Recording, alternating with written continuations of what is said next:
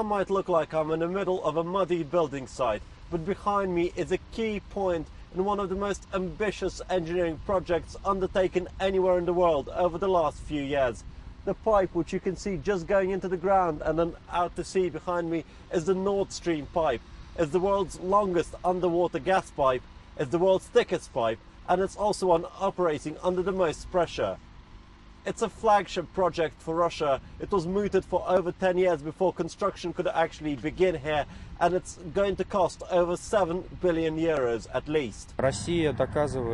Russia is now proving that it is capable of initializing and carrying out such large-scale projects, taking part in all of their phases, starting from modeling to constructing and operating. This is no ordinary metal pipe. It's got to be able to withstand extreme conditions. The thickness of the walls is 4 centimeters. It's able to not break down if there is a cold temperature of more than -50. Also, it looks kind of solid, but it's actually extremely flexible. It's able to swing in a range of more than 1,000 meters. And in fact, it's being laid down on a ship about 1,000 kilometers away near the coast of Germany. The world's most powerful compressor station, which is just 1 kilometer back there, will be forcing the gas to go at huge pressure, so you don't need any kind of other compressor stations in the middle of the pipe. On its way to realization, the Nord Stream project faced a lot of objections.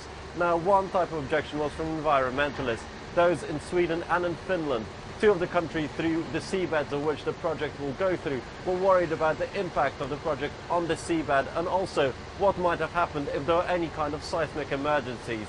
Well, in this respect, Gazprom and other contractors have not only gone and done everything to make sure that there are no emergencies, that nothing happens to the pipe, but they've gone a step beyond that.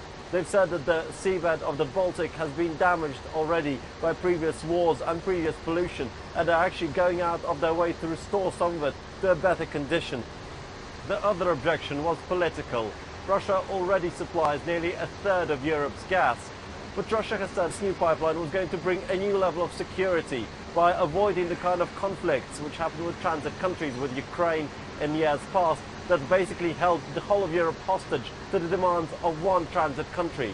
And recent events in the Arab world are playing into the hands of those behind this project. With the instability there, it's obvious that Europe needs Nord Stream more than ever.